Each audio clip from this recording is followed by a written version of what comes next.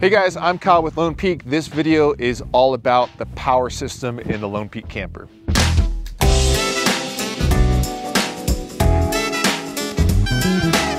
All right, in this video, we're gonna cover a lot of topics. So get ready, we're gonna talk about solar panels, deep cycle batteries, LED lighting, Juicebox, all the works.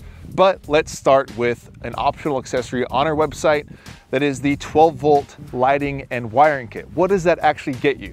So that gets you two pre-installed LED light bars. We have one here on the tailgate, and then we have one inside. And then it also comes with 12-volt wiring run throughout the extrusions for both of those channels, if you will, and a third channel for the optional vent fan, so that it's pre-wired for that. So straight from the factory, you'll get a bunch of wires, and you'll get your LED lights, and they'll all pop out here in the corner in the rear passenger side. That's where all of our wires go to. So one cool thing that we're announcing is that the LED lights are now going to be dual color.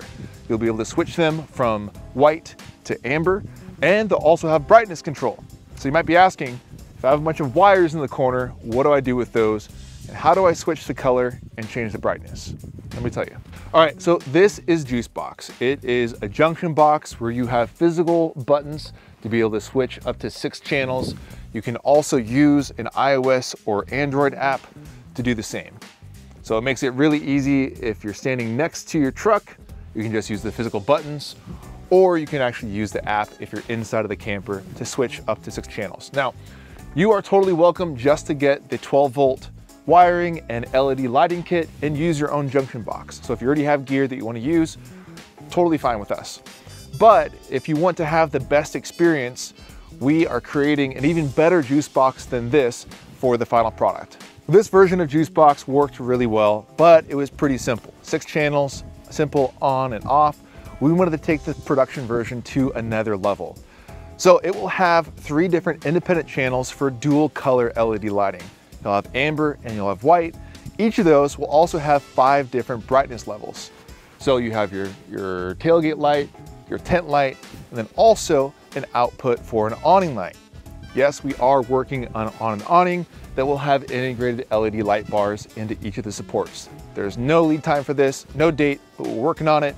So when that ships, you'll be able to add that, and you'll have lighting built into your awnings. It's pretty awesome. In addition to those 3 output channels, you'll have an additional 8 output channels. 2 of those will be auxiliary ports that you can use for what you want. 6 of those will be used for a bunch of different accessories we have planned. I can't quite get ahead of myself and tell you what they all are. One of them is heater. One of them is going to be the vent fan, so that's heating and cooling. One of them is the light bar, and then maybe some other lights that we're working on that are yet to be released. We don't want to get ahead of ourselves too soon. So that will be Juicebox. It will not be mounted to the side of the gear vault because we don't want you to have to buy gear vault to mount Juicebox. It will actually mount to the side of this A-pillar, and the gear vault will actually be pushed back a little bit to give you room to mount that. Now that we've covered all the different changes to Juicebox, we need to talk about how do we get power to Juicebox.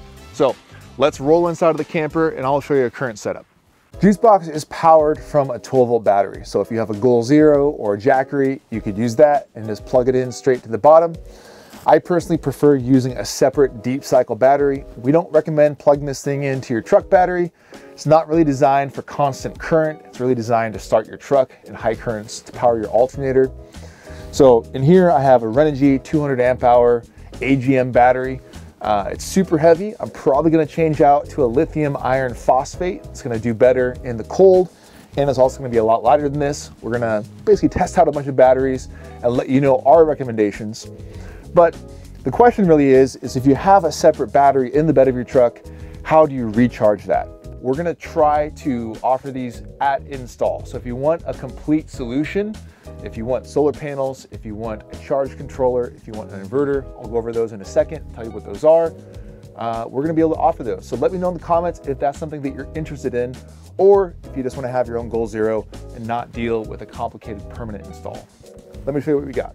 All right, assuming that we're using a permanent install in-bed deep cycle battery, let's talk about how to charge that. Let me show you how I came up with my solution here. There's a couple different ways you can do this. One way is to use what's called a DC to DC battery charger, where you can hook up a battery charger directly to your alternator and then have that charge up your deep cycle battery in the bed of your truck. If you're going on long road trips, it's great because you don't have to have solar panels. So that's an option for you.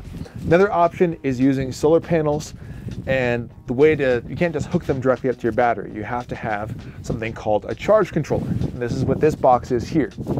Makes it really easy. You plug in your wires here, and then your output to your battery comes out of these wires here. This is known as an MPPT charge controller. It basically varies the voltage and the current given on how much light is on the solar panels during the day. There's an older version called a PWM. Those are totally fine too, but we're probably going to stock one of these MPPT versions. Let me walk you through some of the wire mesh that we have here, just to let you know how we built out our setup. We have 4 different connections on both the positive and the negative terminals on this battery. So one is the output from the charge controller. One is our 1000-watt inverter, which basically has 2 plugs. So if I want to use my laptop or any kind of accessory that requires that kind of power, I can do so. We have Juicebox, and then we also have my Dometic fridge. It has a freezer built into it. It's pretty awesome. If you don't have an electric fridge, it's quite game changing. I don't have to go and buy ice anymore. And I always have a cold beer. So let me know in the comments below if this is something that you guys would like us to offer during install. I think it'd be awesome if you guys are coming out, getting your camper installed. And if you don't have this set up, if you want it, we can install it all for you so you'll be ready to go on your next adventure. So let me know below. Until then, I'll talk to you guys next time.